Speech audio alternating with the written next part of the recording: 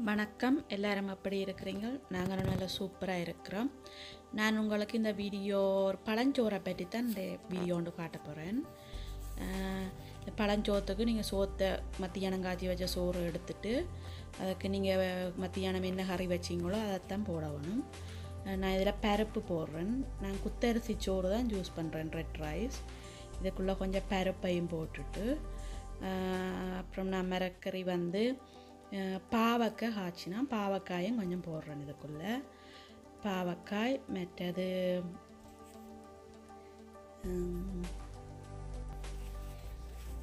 இந்த பழஞ்சோறும் நல்ல ஒரு ஆரோக்கியமான சாப்பாடு. முடிஞ்சால் இதை நீங்கள் ட்ரை பண்ணி சாப்பிடுங்க. நான் இதுக்குள்ளே பூசணிக்காயும் மரவள்ளிக்கிழங்கு போட்டு ஒரு கறி வச்சேன். நான் அதையும் இதுக்குள்ளே கொஞ்சம் போடுறேன். என்னென்ன மிரக்கறி நீங்கள் வைக்கிறீங்களோ மத்தியானம் அதையெல்லாம் போடலாம். இதுக்குள்ளே நிறைய மிரக்கறி சேர்ந்தால் நல்ல டேஸ்டாகவும் இருக்கும்.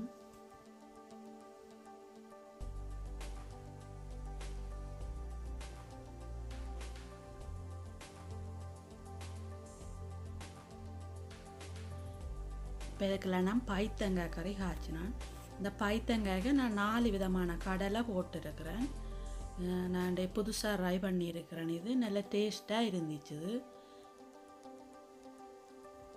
நான் இந்த பைத்தங்காய் கறி ஒரு நாளைக்கு உங்களுக்கு வீடியோ ஒன்று போடுறேன். இது அப்படின்ட்டு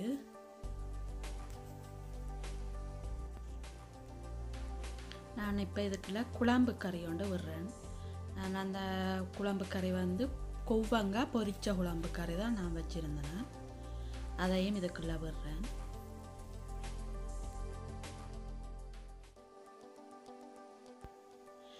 இப்போ இதுக்குள்ள எல்லா கறியையும் நான் போட்டுட்டேன். இதை வந்து நாங்கள் ஒரு இரவு ஃபுல்லாக வெளியிலேயே வைக்க போகிறேன். வெளியில் வச்சு அடுத்த நான் காலையில் தான் இப்படி நான் எடுத்து குழைச்சினேன். நான் என்னுடைய சட்டி சின்ன ரெண்டபடியாக நான் ஒரு பெரிய சட்டிக்கை வச்சு தான் குழைக்கிறேன். கையை நல்லா கழுவி போட்டு வடிவாக குழைக்க வேணும். நல்லா வடிவாக எல்லா மிரக்கறியும் செய்கிறேன். நல்லா கையால் வடிவாக குழையுங்கோ. பாருங்க எவ்வளோ ஒரு அழகான சாப்பாடு இது. இதை ஒரு ஆள் கையால் உருட்டி உருண்டை மாதிரி தர இன்னொரு ஆள் வேண்டி சாப்பிட நல்ல டேஸ்ட்டாக இருக்கும். நான் இது இந்த சட்டியை மாற்றிட்டேன். சில்வர் சட்டிக்கு குழைச்சபடியாக நாங்கள் தக்காளி பழங்கள் போட்டால் சில்வர் சட்டிக்கு சாப்பாடை வைக்கக்கூடாது. அதனால் நான் ஒரு கண்ணாடி பாத்திரத்தில் மாற்றிட்டேன். இன்னொரு அழகான சாப்பாடு இது. நம்ம ஃபாஸ்ட் ஃபுட் சாப்பாடெல்லாம் சாப்பிட்றதுக்கு நாங்கள் உடனே ஆர்டர் பண்ணி சாப்பிடலாம். ஆனால் இந்த பழஞ்சோறு சாப்பிட்றதுக்கு நாங்கள் ஒரு நாள் வரையும் காத்திருக்க வேணும். இந்த பழஞ்சோத்தை நீங்கள் ஊறுகாய், மரவள்ளிக்கிழங்கு பொரியல், தயிர், சின்ன வெங்காயம்,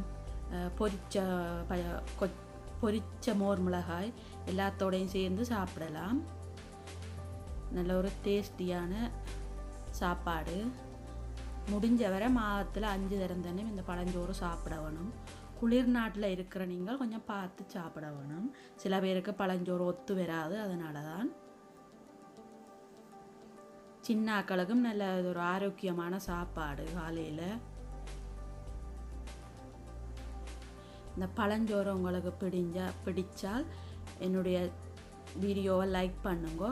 ஏதாவது கொமெண்ட்ஸ் இருந்தால் என்னோட பகிர்ந்து கொள்ளுங்க. நன்றி.